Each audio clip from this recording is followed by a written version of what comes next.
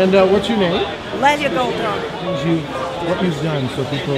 Well, for one thing, my very first film was a film called Shadows, which was directed by John Cassavetes.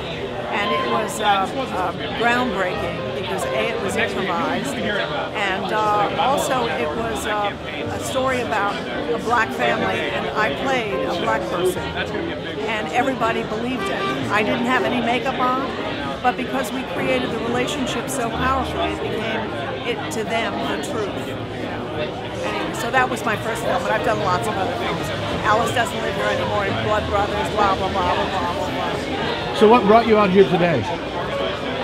Why are you here? Okay, baby, now I'm gonna go. I came out here today because my father was one of the architects of the Ladies Garment Workers Union. My family has been in unions for years.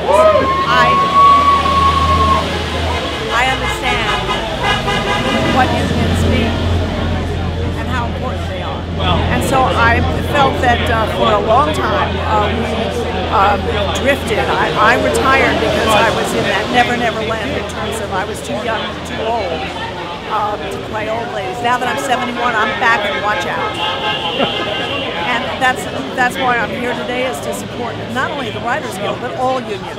I mean, we're living in a time now where people think that they can earn money off of your labor without paying you.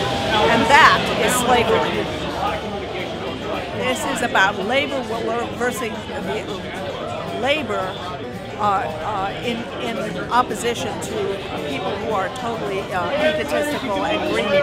And the labor unions, the laborers, I understand, but I'll tell you, they're going to get you one of these days too if you don't pay attention, because that's what it's about. It's about turning us all into serfs. I think the fact of the matter is that if you were looking at this purely egotistically, and I understand that because we all have families, or I have myself to feed, etc., etc.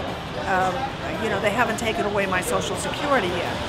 But the thing about it is you have to pay attention to what that future is going to be for you, because if they can do it across the board, they will. I mean, greed knows no bounds and knows no area that this is okay over here, but not over here. And I think you must be very mindful of where we are all at right now.